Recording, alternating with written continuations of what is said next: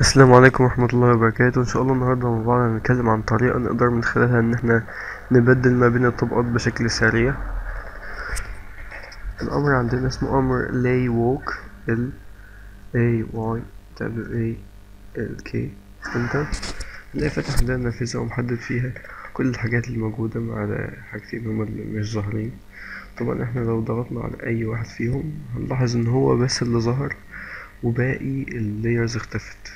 طبعا كان نلاقي لاير واحد بس اللي ظهر وباقي اللايرز اختفت. ودي طريقة اقدر انا استخدمها طبعا في حالة مثلا ان انا بعمل عرض تقديمي ولا حاجة presentation، هقدر من خلالها ان انا اظهر لايرز معينة واخفي لايرز معينة موجودة عندي.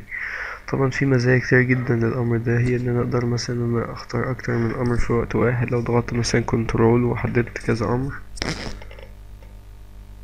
او اسف كذا لاير في وقت واحد، الاحظ ان هم كل اللي انا محددهم بيظهروا مع بعض في وقت واحد.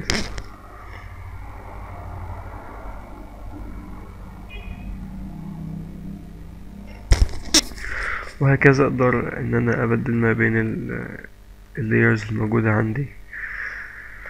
وده طبعا واضح انه انا اقدر استخدمه في العرض التقديمي او ان انا اتفرج على الرسم بتاعي او اوضح عليه بعض الحاجات.